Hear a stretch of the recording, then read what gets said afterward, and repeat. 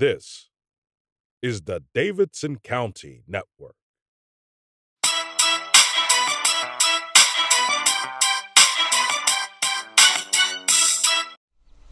Hi, I'm Jamal Kelly, and this is the Davidson County Network.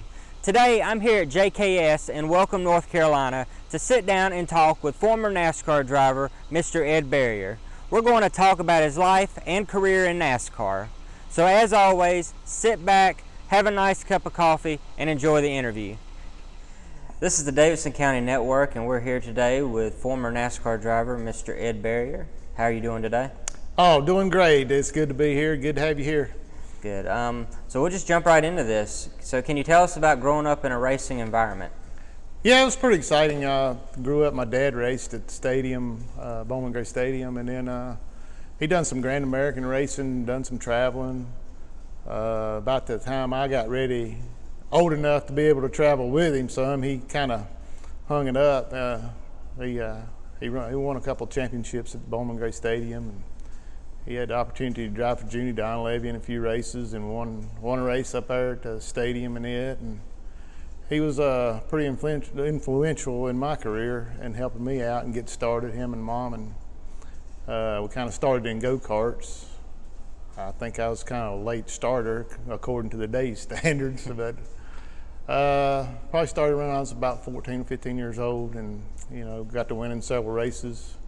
Had a good backer there that helped us on the go-karts, John Yoakley, and of course he's from Davidson County too. And we won a lot of races, and so we started stepping up the ladder a little bit there and went to the Dash Series and graduated from high school in 1980, and then went to Daytona, I believe it was in 81, and run my first race at Daytona in a Dash car. We run second in that race, and I thought, man, we're getting off to a good start. This is going to be great. It's going to be easy.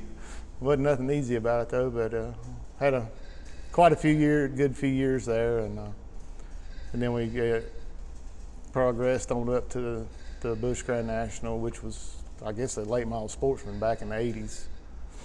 Got to run with Sam Ord and Tommy Houston, Tommy Ellis, Jack Ingram, and I tell you, it was a learning experience running with those guys. I wouldn't trade it for anything.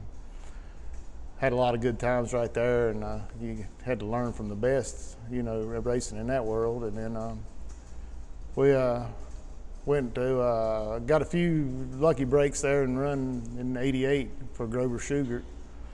We got the Cox Wood Preserving sponsorship, and I thought we was done hit the big time for sure then, driving for somebody else and letting somebody else pay the bills instead of the family-owned team, So one of the first races I run for them, run second at South Boston in '87, I believe. And once again, I thought this is going to be good, but each and every race kept getting harder and harder. And, there was a lot of competition back then, a lot of cars. They sent a lot of cars home that didn't make the race. They'd have 60 cars, at a race or something. And then we lost that sponsorship to Rusty Wallace, who gave it to his brother Kenny. Rusty was involved in the promotional end of the Cox Wood Preserving deal, and then so Kenny was coming along, so he got the sponsorship, and Grover had to shut the team down, so it was back to trying to pick up rides here and there, and got to drive for John Farrow in a few races, and we had a lot of good times there. And it was still on a string budget, just not a lot of money to run against the guys, and then we started our own team in 1990, 91. With my dad and Will Spencer, who owns JKS here, and come together and run, some races there with Grease Lightning and Embers Charcoal, and I don't know, all kinds of sponsorships that Will could come up with, just enough to get us to the racetracks.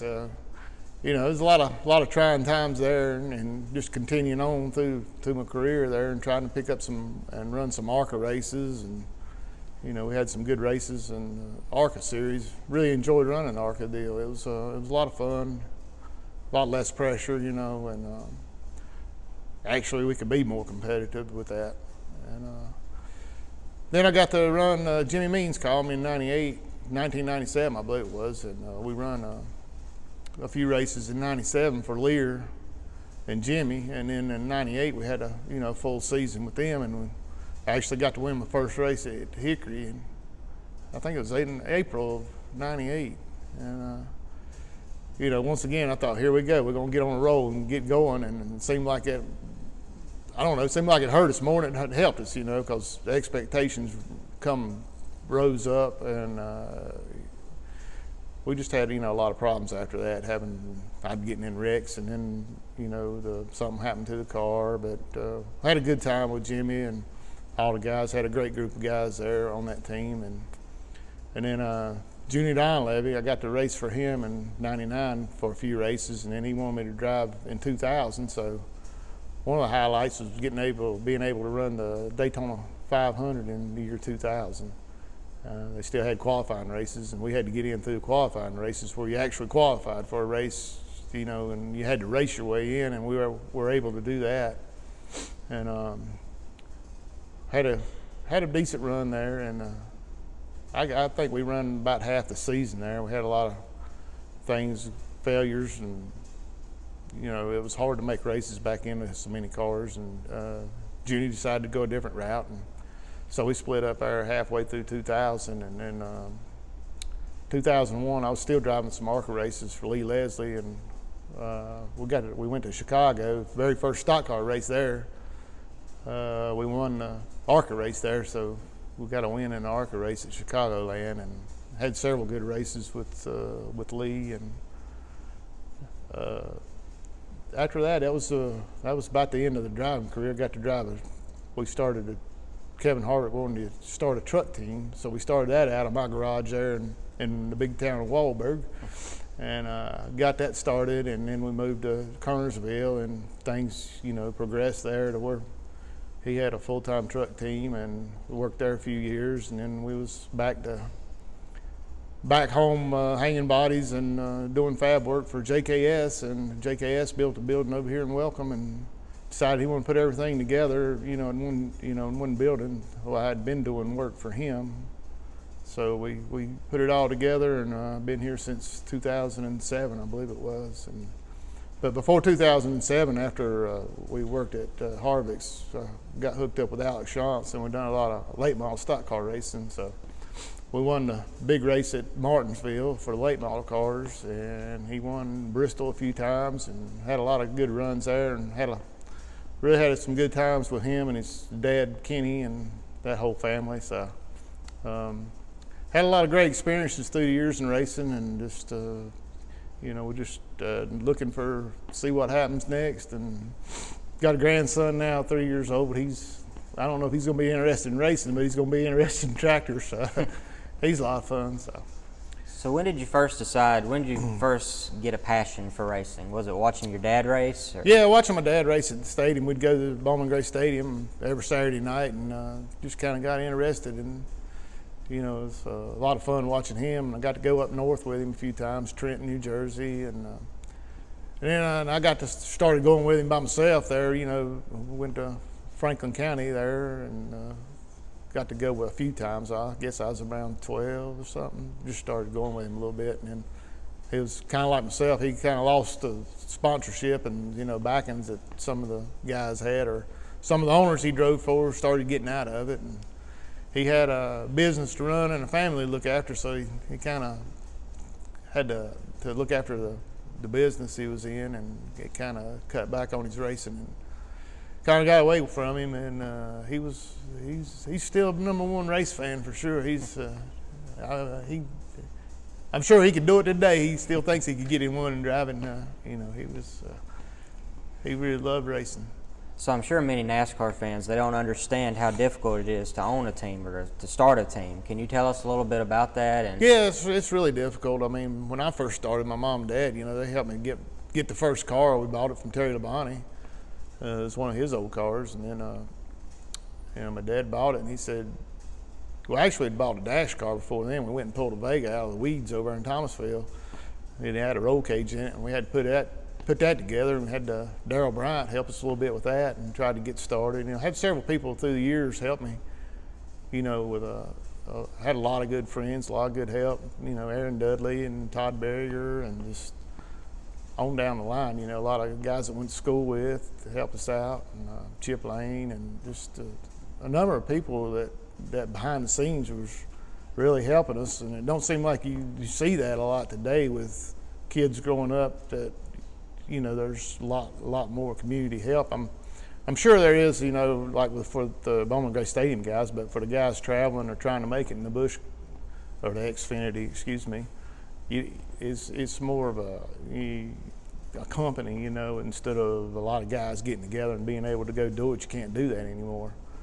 And my dad, helped me get that first car and first motor, and I was working at Childress's at the time, and he said, "You're going to have to build a motor when it needs rebuilding." And I said, "Okay." So we tried to do our own engine program, our own setups, and just paint the car, body work, and all, and we had tried to do what we could do to sponsorship what we had.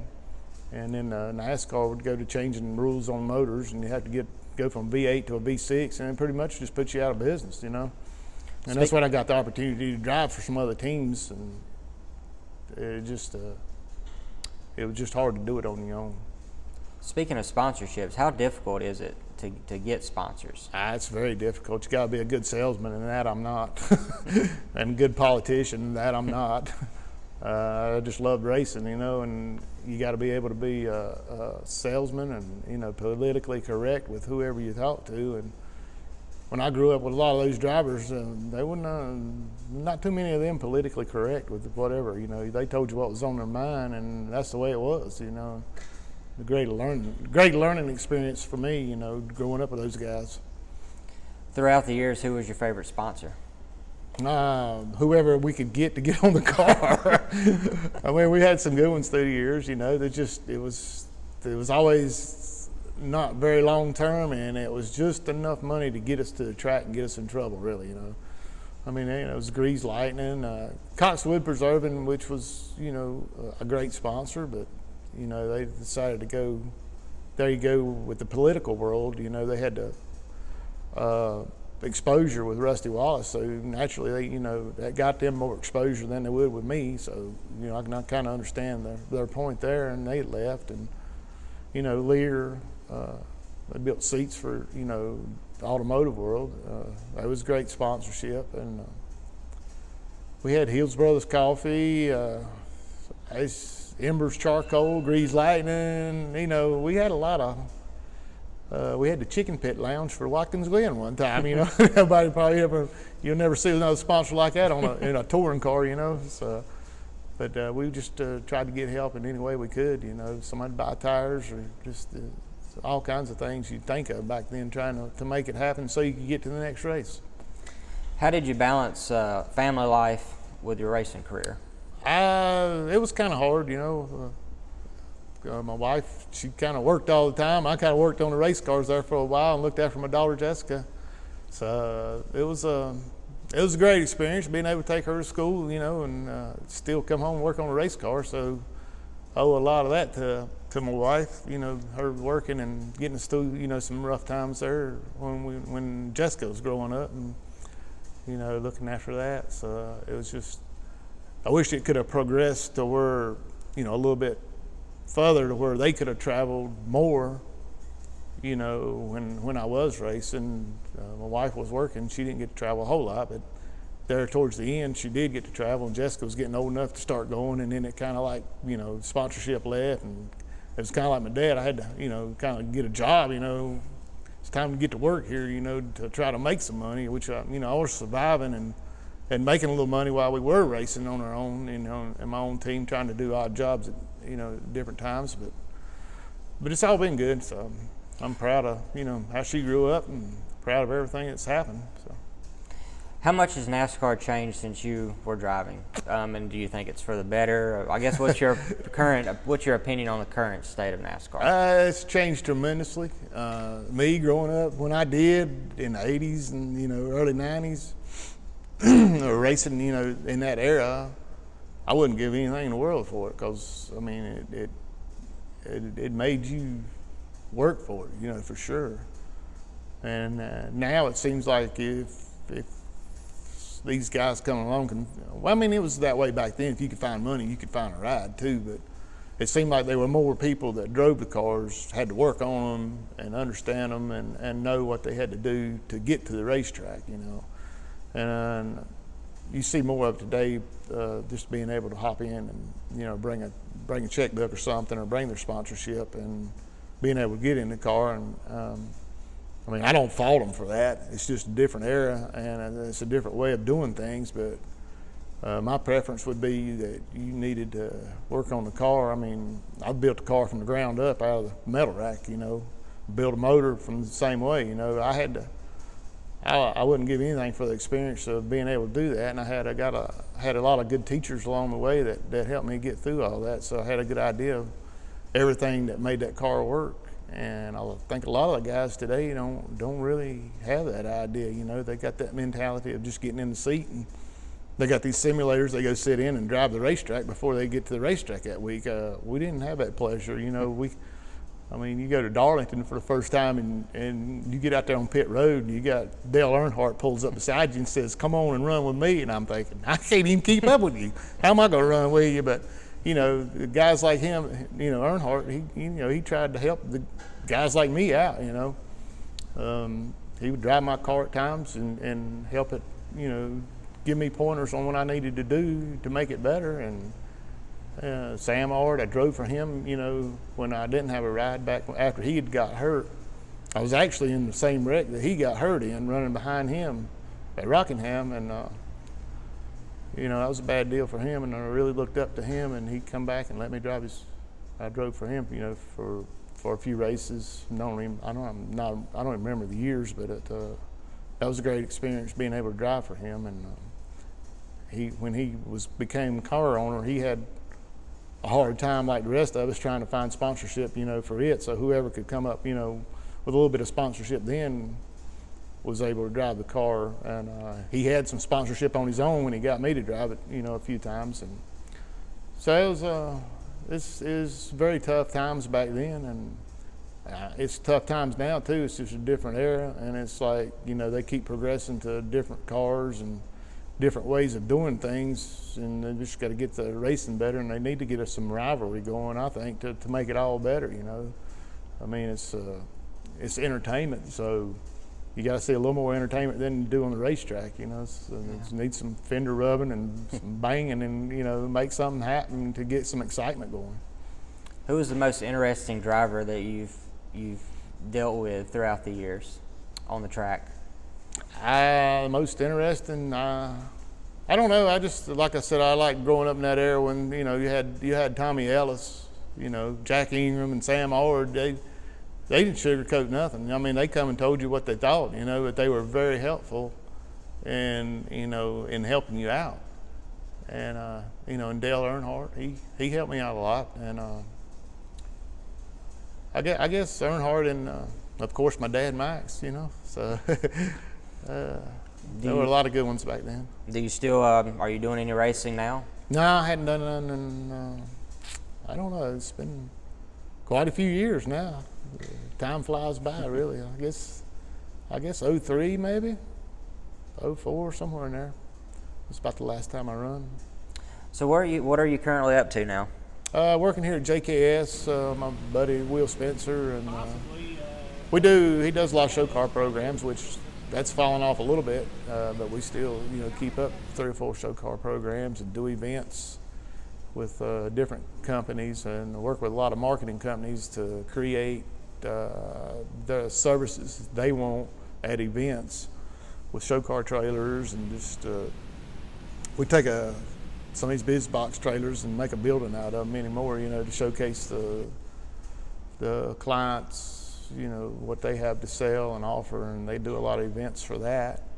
And then we go to England a few times a year, which is, we still get to scratch the itch of racing, you know, get to go to a Goodwood Festival of Speed, which Danny Lawrence from RCR, he's been going for like 15 years.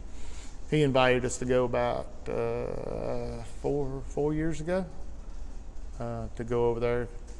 People over in England, they really love the NASCAR stock cars, and they don't get to see them very, very often. So this year we actually got to go to the road course and do the members meeting. We took six cup cars over there and just did a little demo deal, a little 15-minute demo with with Danny Lawrence, and Andy Petrie went with us, and of course my buddy and owner of the JKS, Will Spencer, he kind of, you know, spearheaded this whole thing to get those cars over there. And we'll be going back in July. They have the Goodwood Festival of Speed, and it's a real, you know, it's a fun event. You get to see a lot of old cars and motorcycles, and you know, it's a great event for the people over there to be able to see the NASCARs. You know, they really like to come up.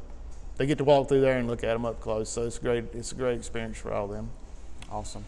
Well, Mr. Berrier, thank you so much for your time today. I know you're a busy man, so thank you for taking the time to sit down and talk with us for a few minutes. Well, thank you for coming, Jamal, and I hope the Davidson County Network here gets going strong. All right. Thank you so much.